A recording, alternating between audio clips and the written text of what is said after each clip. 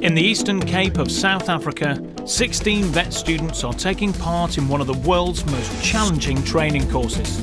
Oh God, I'm blowing the vein. Whoa, hold him.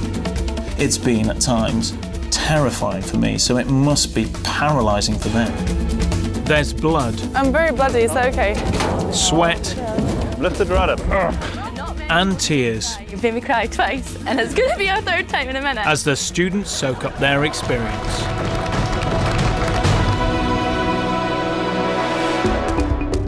Amakhala, South Africa. The 16 students are coming towards the end of their time here.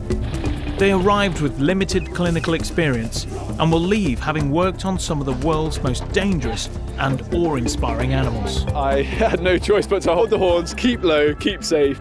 At the beginning of their course, Tom, Camilla and Natalie were amazed to see lions for the first time. Wow.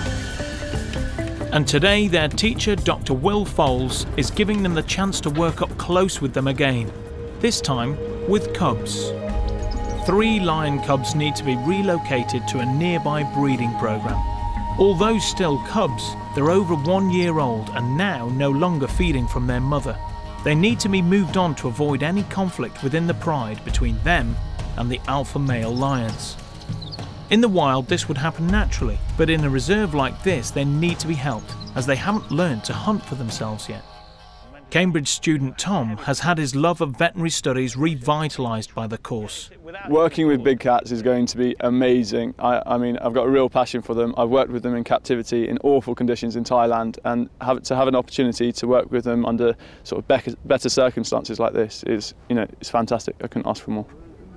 As lions are so dangerous, it's vital to get the dosage right when darting them. Otherwise they will wake up too quickly. If there's an issue, always be prepared for more lions. You might have to dart more cats, so have plenty of darts, plenty of needles, plenty of reversal on hand. Okay, other big problem today, conditions. So we are working below body temperature. We've had a few days of rain. The chances are they could be on the chilly side, and we need to watch temperature very carefully. Okay, if they start wet, what do you do? Dry them. How did you dry them? Towel. Towels, jackets, overalls. Hair dryer. Hair dryers. You'll bring your hair dryers. To separate the cubs from the adults, the team will send in a cow carcass as a distraction. Whilst the lions are busy feeding, Will can dart the cubs before moving the carcass, hoping the adult lions will follow.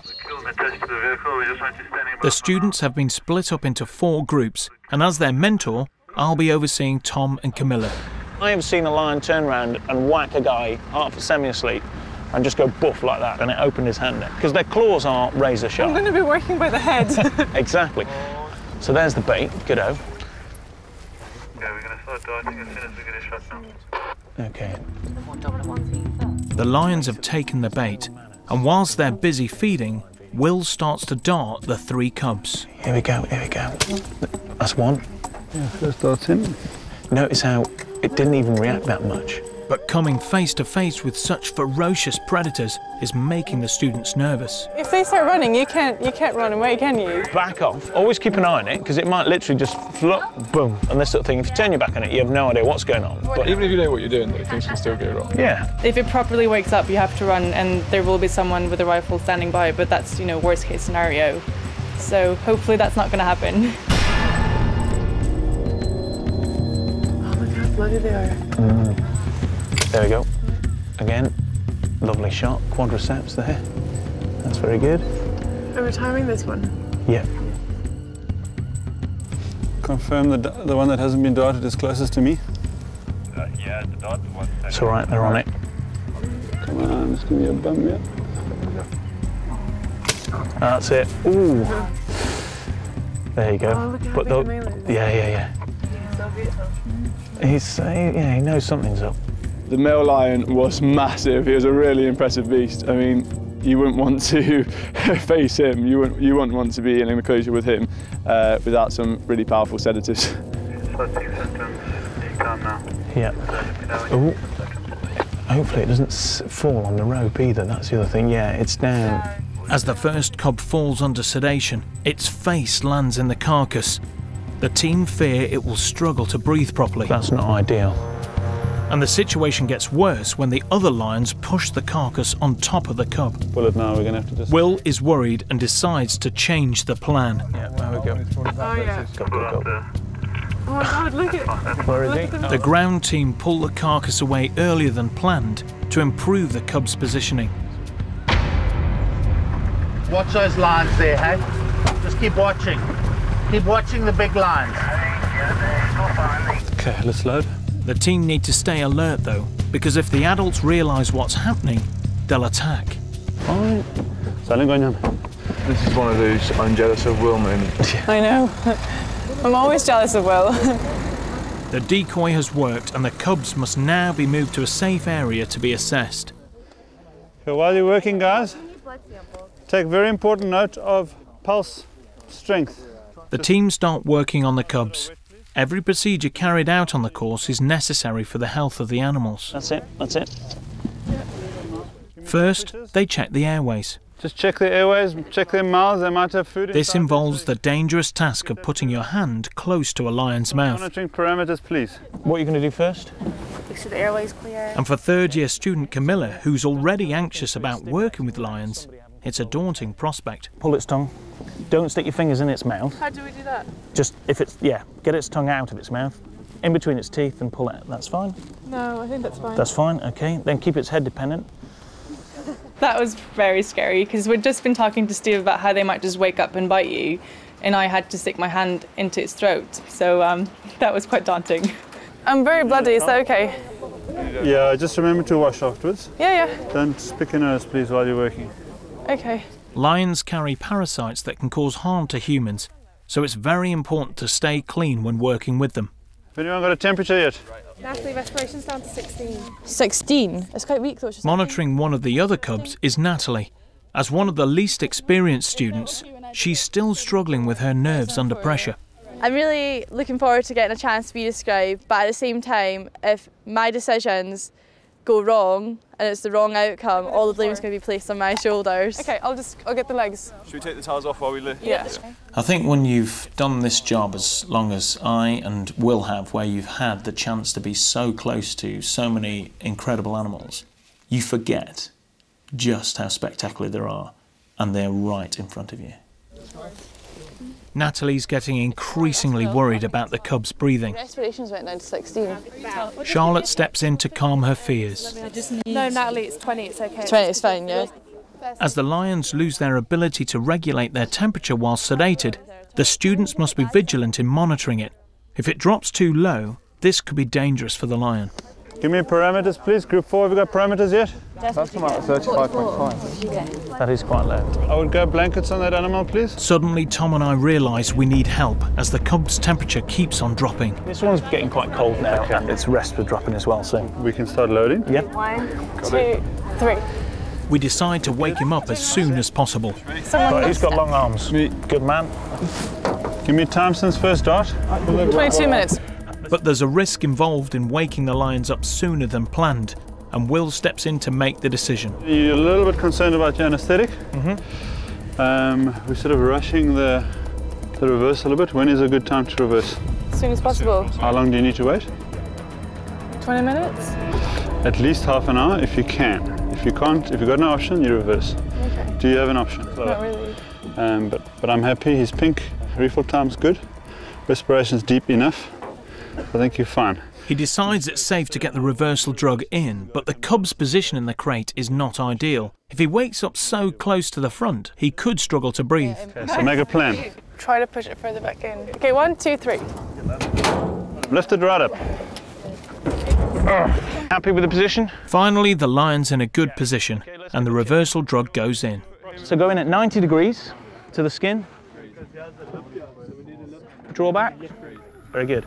I saw it. For the students, there's a nervous wait. No, fine. Working in a whole different element. How long since the reversal? It's 12 minutes since I reversed. Okay, we're getting some blinking. The cub starts to wake up, and we're all relieved to see he looks healthy. At this stage, if you stimulate these cats... Chris uses an unusual technique to check his responsiveness. You see, you don't get taught this at university. It's a bit of voluntary movement there, isn't there? There's some sense there. I can't tell you how brilliant the experience was, getting hands-on with a lion, to get that close to an animal that powerful. It's something I'm not going to forget. The team have worked well, and the lions head off to their new home.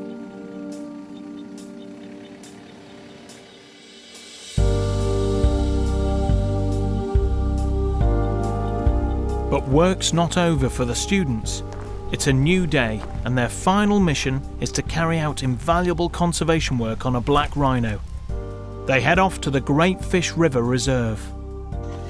Black rhinos have been pushed to the brink of extinction by illegal poaching for their horns. By taking DNA samples and inserting a microchip today, the team will provide vital information to help track this species and deter poachers. Black rhinos may be smaller than the white rhinos the students worked with, but they can be even more ferocious.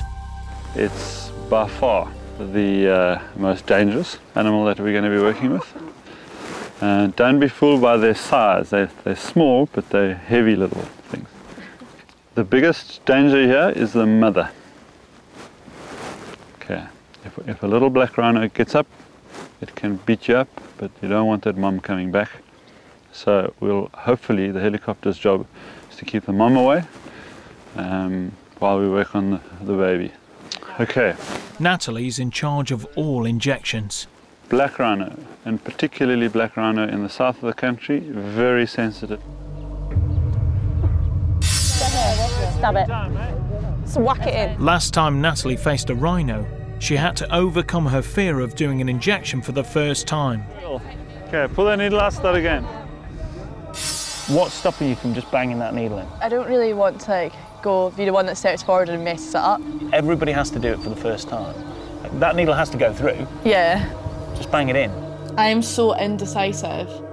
I can't choose things for myself. I find it hard to pick what I want for my dinner.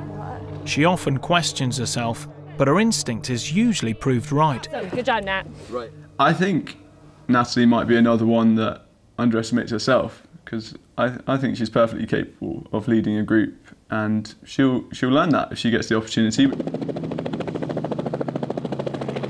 Today, Will's given her the chance to put her nerves aside and take control.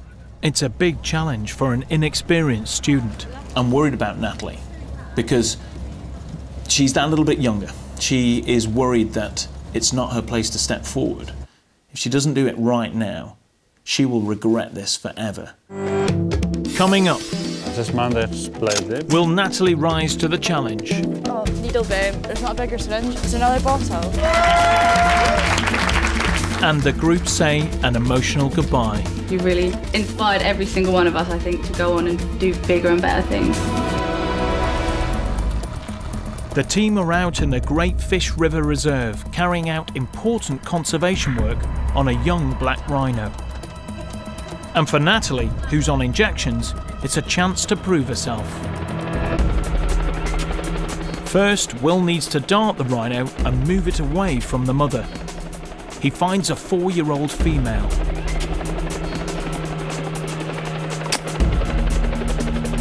Will takes his shot and the team wait for her to go down.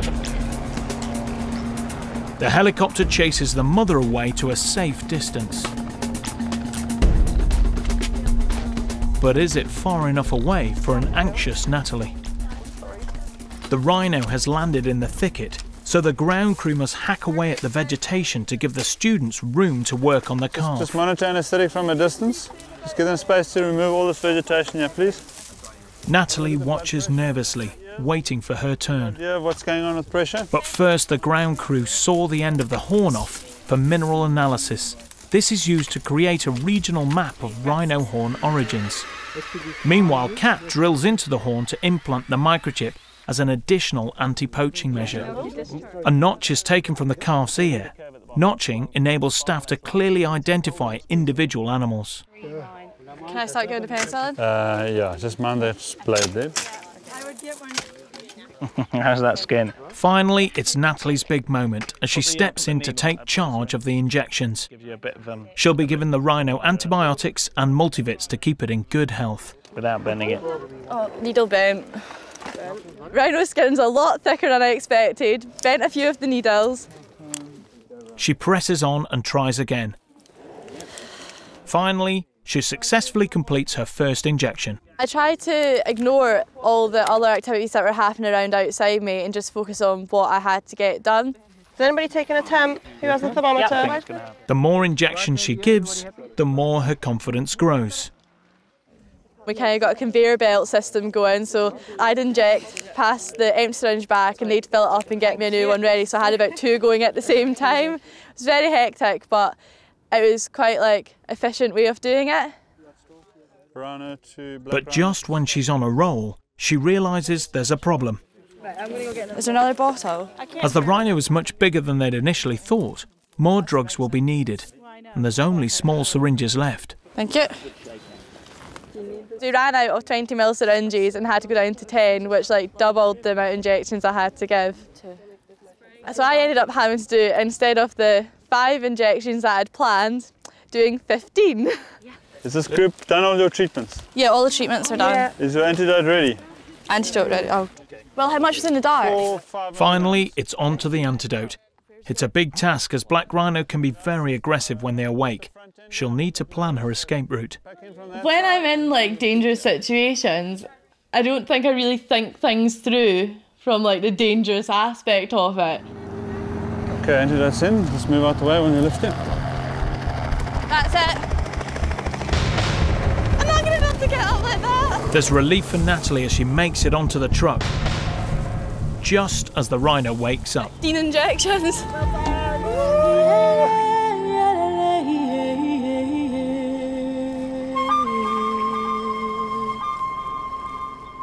Fully conscious, the rhino heads out into the bush. The procedures were a success, and Natalie has conquered her nerves. I think I'm definitely not second guessing myself now, and I'm just focusing on the task at hand and getting the job done.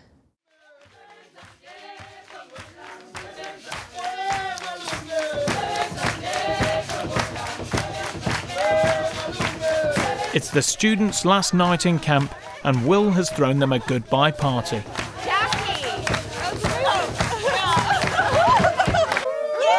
It's been a tough few weeks physically and emotionally, and throughout it all, the students have been supported by Will. On behalf of the group, I'd just like to say thank you, Will, for everything that you've done. Thank you so much. It's my pleasure. Thank you.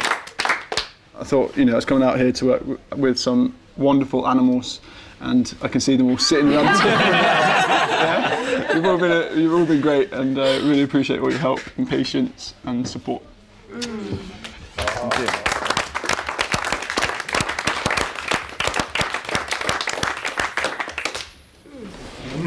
So I think we all know I've made a few mistakes this holiday.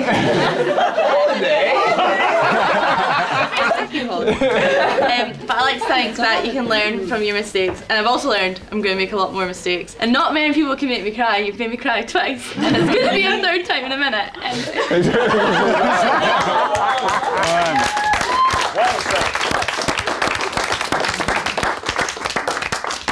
I had many expectations for this whole course, and I think all of which came true. I've had the most fantastic time, learned so much. You really inspired every single one of us, I think, to go on and do bigger and better things. So. There will never be another course like this because you guys have made it the special course that it's been. A combination of personalities, your dedication, the times when you've really, I've given you a challenge and you just haven't backed down, you just kept going. So I'd appreciate if whatever we've managed to stir in you, don't let that die. Just keep it going and see where it takes you. Thank you. Thank you.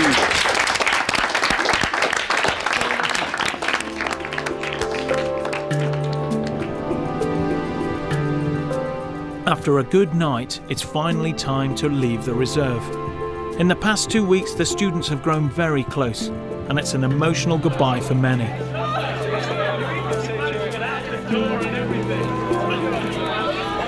I don't think you really can prepare for a course like this. It's a chance of a lifetime. It's amazing. This course has definitely helped me be more confident in my decision making, and I know now that I'll be able to carry that on into my future career. The major change that has occurred over the course, it's really awoken my passion for veterinary medicine. I don't want to go back home. This is too good to be true. I just don't want to stay here forever, but I guess I have to. It's just been a roller coaster. It's been relentless, it's been flat out. And I think that that's the most amazing thing about this 2 weeks, is that the 2 weeks that they spend here could send them on a journey that they never even knew existed. Just open their eyes to a whole different world.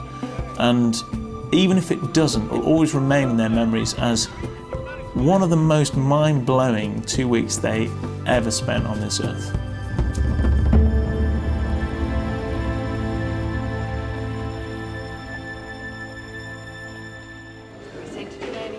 But as Will says goodbye to one group, another is already arriving in South Africa. The new students are a more experienced and confident group. It's time for Will to up the stakes and make life even more challenging. Next time, The temperature's 41.8. Sounds like we want to get it down. things are heating up for the new students. Guys, any no water in the back of the pickup. If we didn't cool this red hartebeest down and cool it down quickly, the only choice would probably be euthanasia. So the temperature's still 41.8. And even Will begins to lose his cool. Come, we need to move it, guys. This animal has been too hot for too long. Let's go. It's getting pretty bloated, guys.